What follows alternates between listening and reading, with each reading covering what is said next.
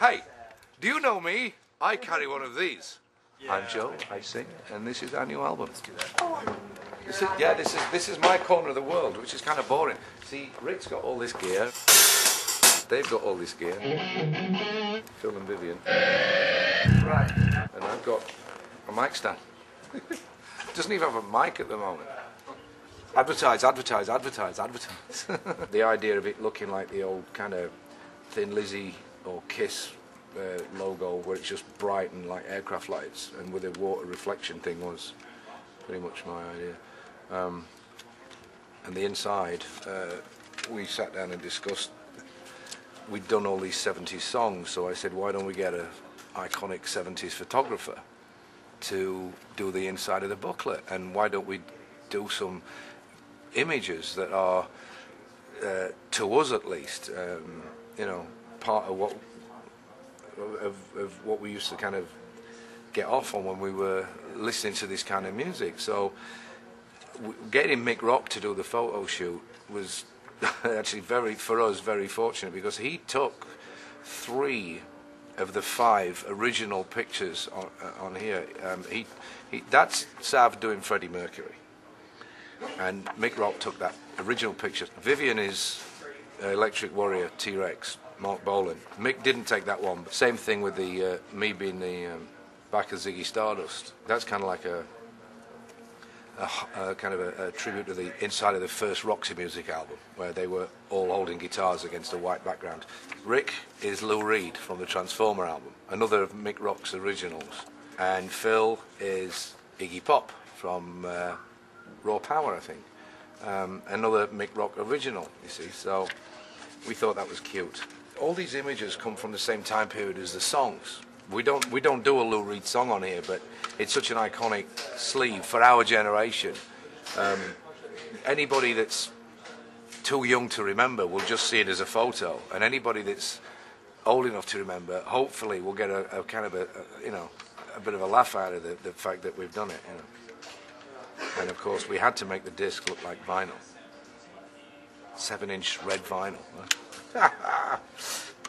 As a genuine article, as a bona fide, legit Def Leppard record that shows, hopefully if people listen hard enough, they'll hear things in these songs that they will recognize in our music, which, albeit 10, 15 years ago, these songs is from 30 years ago. So if you look at it from a time capsule point of view, 15, 20 years on from when these songs came out, we started forming our kind of direction, and a lot of the songs on here show where our direction came from.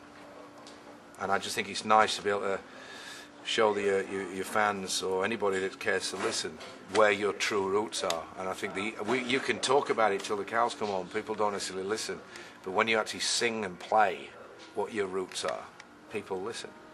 That's the idea anyway, and I'm sticking to that theory. We're in very sunny, very warm, sweaty Burbank, and we're rehearsing where we usually rehearse. Can't say the name because then everyone will be coming down. But we've rehearsed here forever.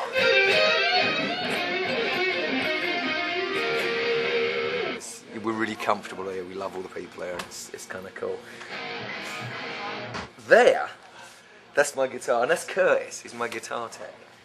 And this is my Jackson PC. PC standing for Phil Connor. And this is what we do. You know what this guitar does?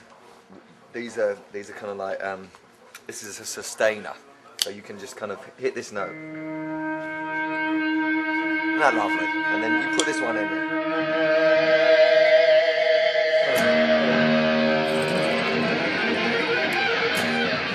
Anyway, it does that, so you can like sustain it forever if you.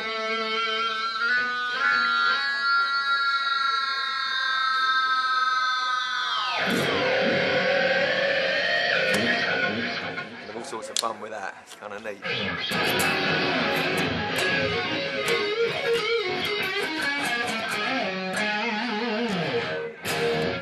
And this is my little rack and stuff. We have a bunch of them, all different shapes and colours and sizes and stuff.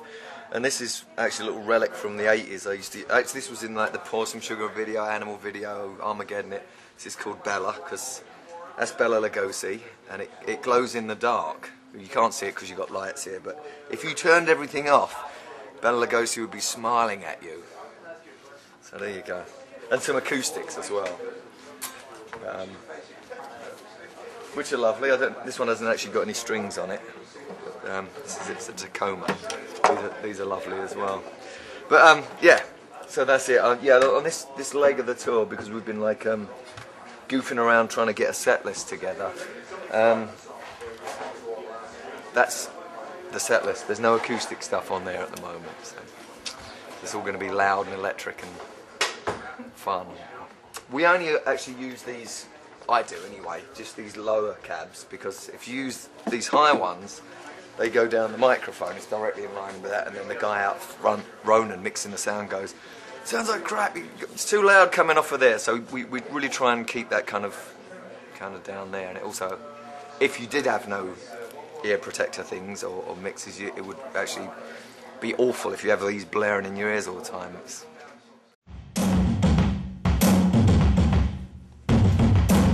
Smell is very strong in terms of putting you in a zone or a familiar place. So one of the things that's always good, no matter where you are in the world, you know, is trying to establish a sense of a familiar space, and the incense is one of those things that really helps me, you know, get to that place. The kit it's remained pretty similar for many years. If anything, we tend to simplify it. You know, less moving parts, that kind of thing. But the way that I play it hasn't really changed in many years.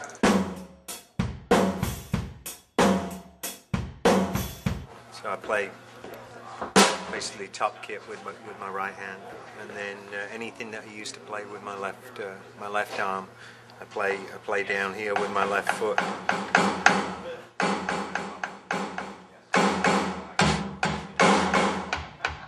That kind of thing. And then the top kit remains pretty similar, other than the amount of hi-hats that I have. Some people may think I'm greedy, but really having several different fixed hats gives a sense of forward momentum, because you can set all the different hi-hats to different openness.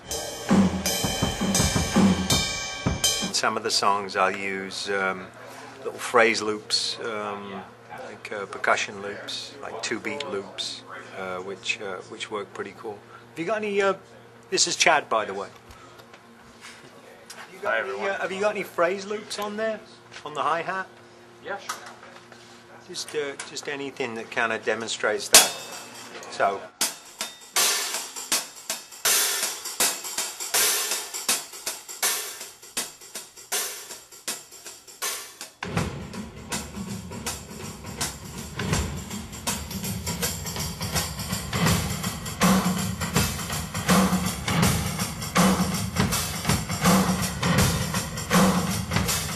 Most of the songs I'll just have more of a configuration where, you know, main kick drum, and then I'll have an electronic kick drum down here. So I can do metal songs for our in-house metalhead Dave Wolf, and then like I explained before, you know, right hand, left foot, right hand, left foot, and then just using the hi-hats either conventionally or if I'm playing left foot on snare drum, then what I'll do is I'll use the fixed hi-hats.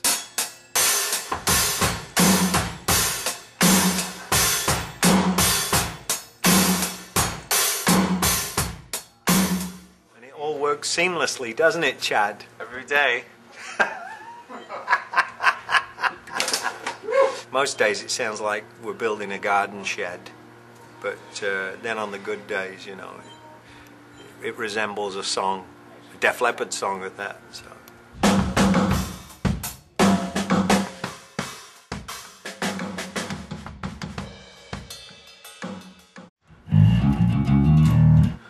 Hi, I'm Sav from Def Leppard and welcome to our rehearsal room. This is where we do all the hard work before we go and have some fun on tour. Just rehearsing new songs and trying to remember the old ones. I mean, a lot of people have seen our shows and accuse us of actually having real backing vocals on tape and things like that. We've never ever done that. I mean, that's why we spent so long in rehearsals losing our voices, so that when we get out on the road we get it to sound as good as well as the album, really. And that takes a lot of practice. I'll take you around the rehearsal stage a little bit. I've got two cabinets here. I always have two the other side of the drums so that both guitar players can hear the bass, even though they might not want to at times. On stage I use these. They're sent by a MIDI cable round to the back of the stage, and they go into a little box which has got all kinds of different sounds, and depending on what song we're playing, something like that we would use in Rock of Ages just to fill the bass sound out. So if we're going,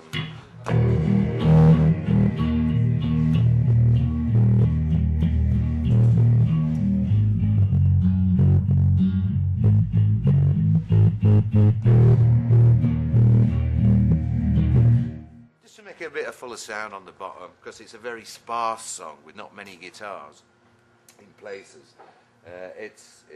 It's great to just to enhance the sound.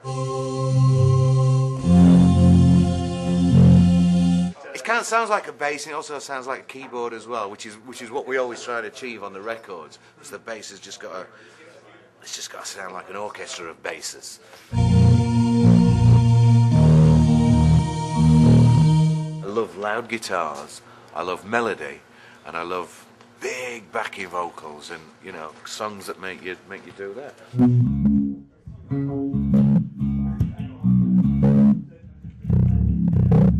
So the pedals basically just come into a function of just enhancing an overall sound. They're not critical to the song. They're just a little bit of icing on the cake that we use.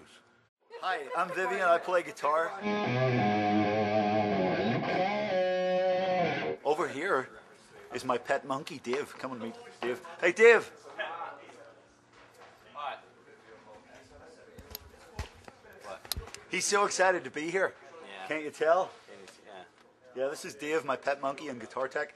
And trained very well. He does email while I do all the work. And this is all the gear, and you know, it just basically makes me sound great.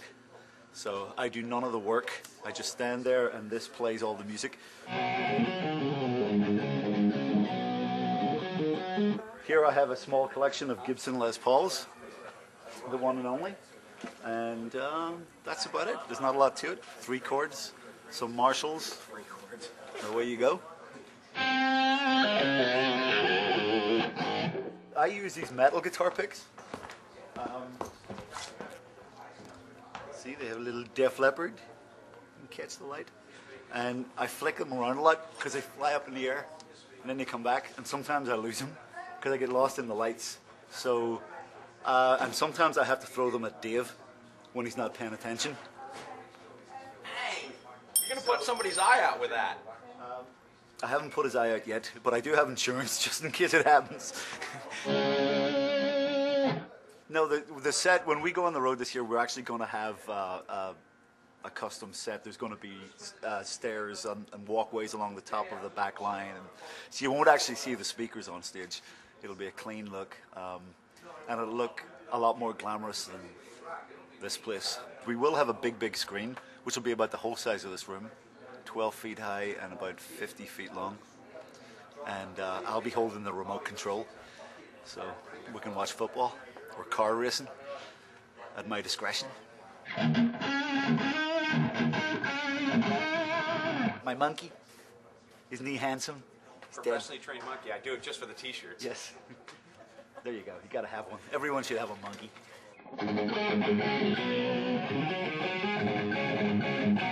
You go now. You've been here long enough. Go away.